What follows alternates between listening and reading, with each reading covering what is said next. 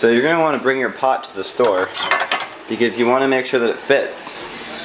You want to make sure that all of the pieces fit into the pot. What you want to make sure you're doing is to not, you don't want to look like, you don't want to walk too aggressively with your pot because you don't want people to think that you're carrying a weapon and you're going to hurt them on the sidewalk. If someone asks you like, are you going to kill me with that pot?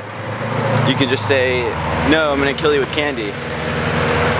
And if they don't get it, you can explain that it's like a play on kill them with kindness and that you're making like candy food or whatever. So the local Walgreens is all shut down. It's no problem. We're just going to swing on over to the CVS. The thing about like Walgreens is good. You feel really cool when you're shopping at Walgreens. You feel like you're sort of in like a utopia. In CVS, one of the unadvertised edicts of CVS is you're allowed to lie down in the aisle if you're feeling a little bit tired or like unrested. You can just lie down in the aisle, no more than 30 minutes. That's the cutoff. Then they're gonna have to wake you up. Just take a second to acknowledge how beautiful this is. How the CVS logo is almost like a pink, like a sunset over like California or something. It's a surprise that Rembrandt or Picasso or one of those guys didn't try to do this in their art. You're gonna be looking through the aisle and you're gonna be saying like, no, I don't want these, I don't want nuts. I don't want juice. What? No, I'm looking for candy.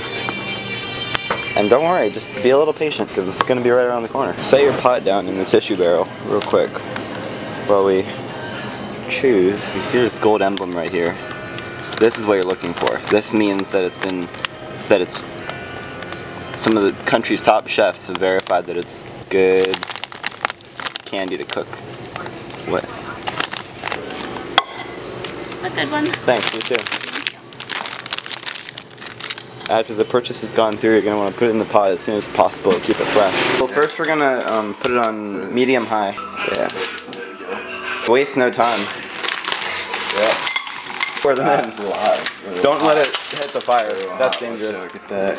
Yeah, don't let it get too hot. Get that out of there. Keep it cool. I've learned a lot of important lessons from some of the most famous chefs around the world, and if you had to boil it all down to one thing, it would be just listen to rap music when you're in the kitchen.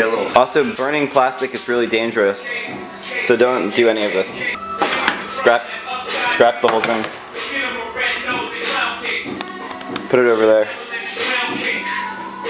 Put some real food on the stove. Feed your family.